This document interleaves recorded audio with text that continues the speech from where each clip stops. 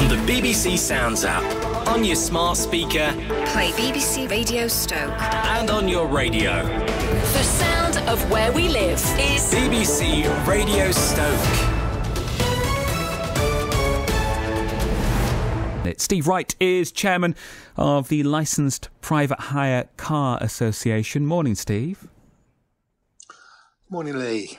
Why is there then seemingly a shortage of taxis at the minute?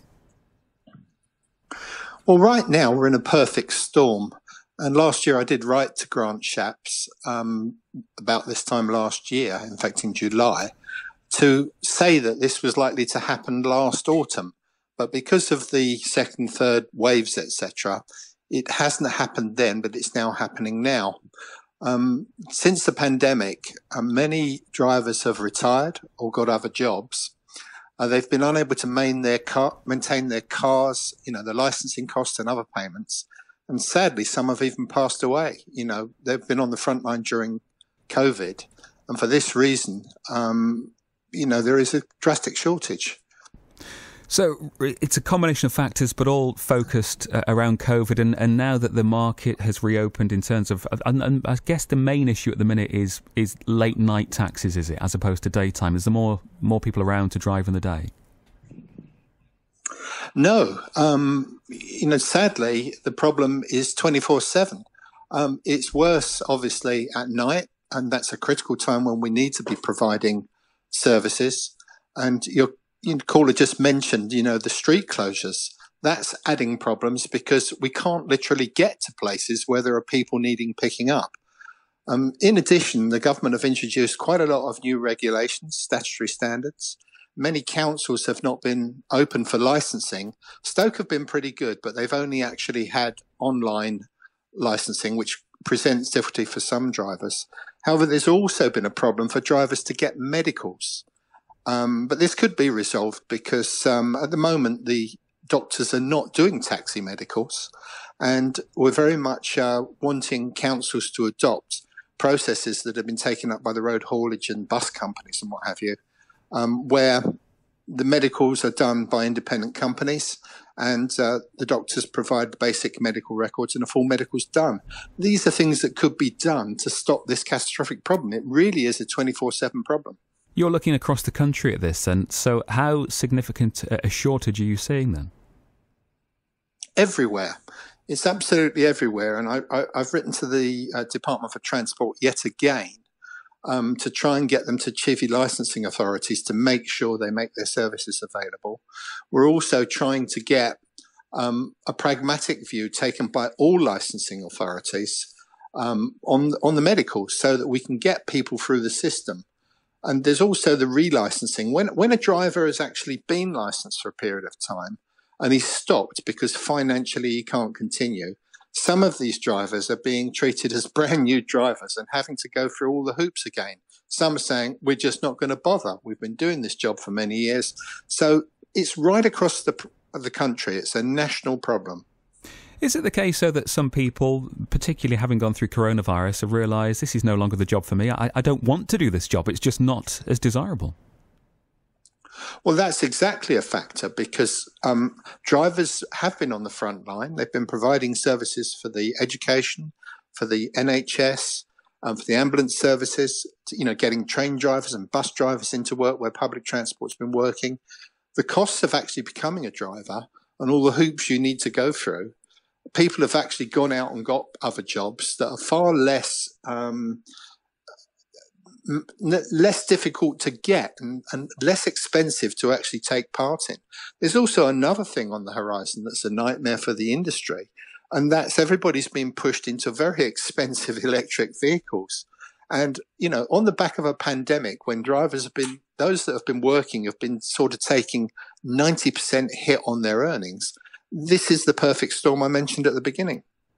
A perfect storm, you may say, but I suppose the push to electric is going to happen. We look at the climate change at the very least, and you can't deny the fact it's coming. You've just got to accept it, haven't you? Well, I don't think you have to accept it. You have to look at all the alternatives. At the end of the day, we've done some research and 75% drivers don't have the ability to charge at home. That means them stopping the vehicle during the working day and not getting paid and charging the vehicle. And we're finding out that electricity is up to eight times dearer at street level. These are other areas that are all putting people coming into the industry. The net result of this is the young lady that was on just now not being able to get a vehicle, because all of these factors come into the thing. You need to get some transition into electric. We need to get the infrastructure in place. We need to get electricity provided at the right cost for people. And there's a lot of work to be done on the air quality. I work with the government's air quality unit and have a monthly call with them. And we're flagging the difficulties up because there's so many burdens on the industry. We all want cleaner air, but we all want the ability to be able to charge the vehicles and to get some grant money for the vehicles to be affordable to the industry. I mean, you've talked obviously about the downsides at the minute, the challenges facing the industry, but as chairman of the Licensed Private Hire Car Association, how would you sell it to someone who you want to get into the industry, a new driver? Where are the positives here, Steve? Well, there's the demand. There is the actual demand, and it's a strange irony that during a recession, normally there's a dearth of drivers because people have been made redundant and what have you. But under these circumstances, with the pandemic and the costs and everything else, it's putting people off. We're doing our best to say to people, look, there's a career here. There's a career path for people that want to take it seriously.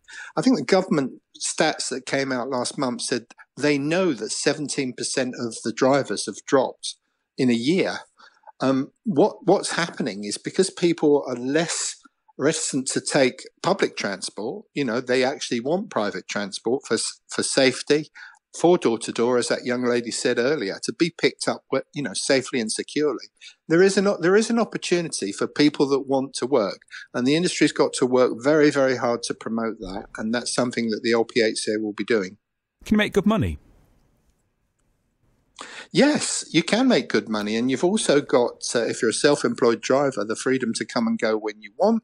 You can work part-time. There are many, many pluses to working in the industry. I've been in the industry a long while. I started off as a part-time driver, ended up owning a company, and eventually ended up running the trade association.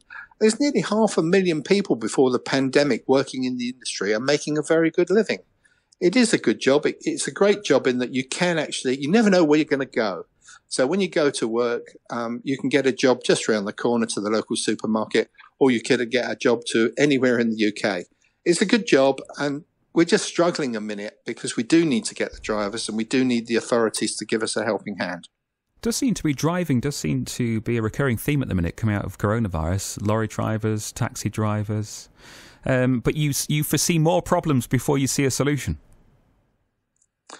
Yes, I do. And the one thing that I think people should remember is that we are part of the solution on climate change and what have you, because if more people use taxis and private hire vehicles, there are less car ownership. There are less vehicles. One taxi in the city centre can do 20 journeys. That saves 20 cars being in the city centre. So there's lots of positives to come out of the other side, hopefully, but we do need to get the driver shortage sorted out. Steve Wright, thank you for your time this morning, Chairman of the Licensed Private Hire Car Association.